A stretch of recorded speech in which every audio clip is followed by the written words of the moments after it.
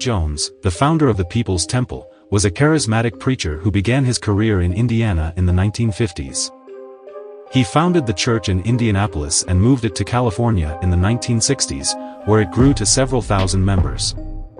Jones promoted a message of social justice, racial equality, and Christian socialism, which appealed to many disenfranchised individuals. The People's Temple provided aid to the homeless, elderly, and disadvantaged, and the group became known for its community outreach programs. However, as Jones gained more power, his behavior became increasingly erratic and paranoid.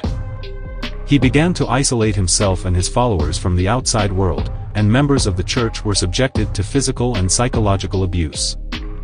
In 1977, Jones moved the People's Temple to Guyana, where he established a commune called Jonestown.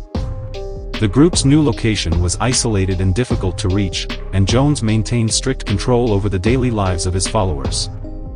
Members were required to work long hours in the fields, attend lengthy meetings, and engage in forced confessions.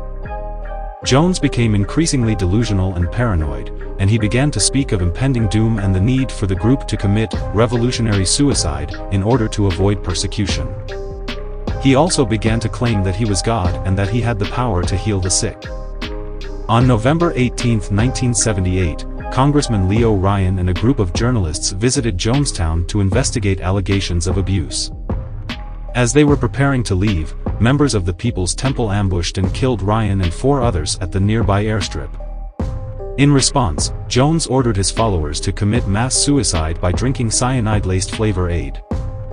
Over 900 people, including Jones, died in what became known as the Jonestown Massacre. The tragedy at Jonestown was one of the largest instances of deliberate mass death in modern history and remains a shocking example of the dangers of cults and the influence of charismatic leaders. The legacy of the People's Temple is one of tragedy and sorrow, and the memory of those who died in Jonestown continues to be honored by their families and loved ones.